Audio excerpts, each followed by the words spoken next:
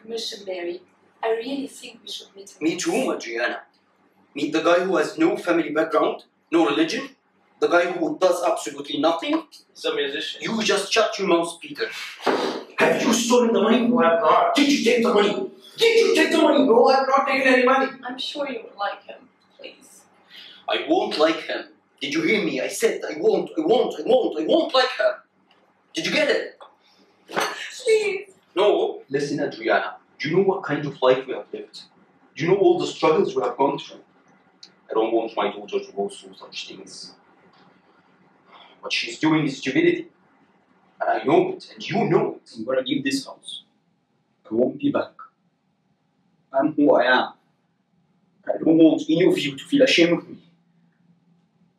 Why don't you guys leave me alone for some time? I want to do it myself. You don't have to talk to him anymore.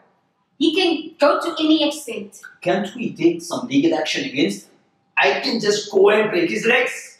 Mom, it's his life. He can do whatever he wants to do with his life. No, Kelly. Mom's right. But I just feel I will remain incomplete without him. How am I going to tell Alex about all of this?